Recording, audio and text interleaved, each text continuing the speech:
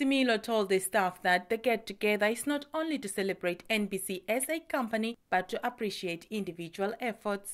These range from the employees' dedication to deliver, including the time of the outbreak of the COVID-19 pandemic and the death of the late President Hage Geingob.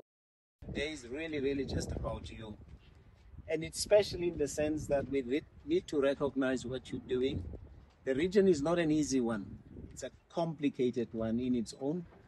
And with the challenges that we've been having, I think it would be remiss of me not to recognize your commitment, even though things are as tough as they are.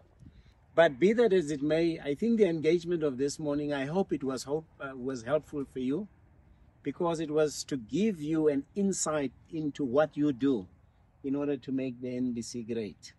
It was not about explaining to you how your role works within the bigger business, but to appreciate what your input is into the whole of NBC. Similo also applauded the Water FM team for their discipline.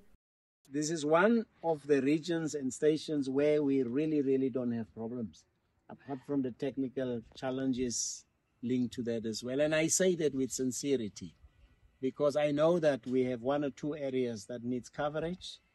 And then secondly, there's still the issue of other dialect languages that needs to be on board. We are working on that. We're hoping to resolve that problem.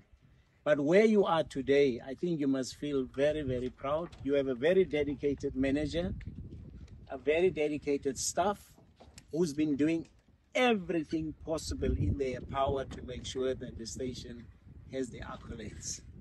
Water FM is made up of the radio team, TV News and Current Affairs, TV License and the Marketing Department. The Director General's next visit will be in the Zambezi region. Elizabeth Mwengo, NBC News, Rundu.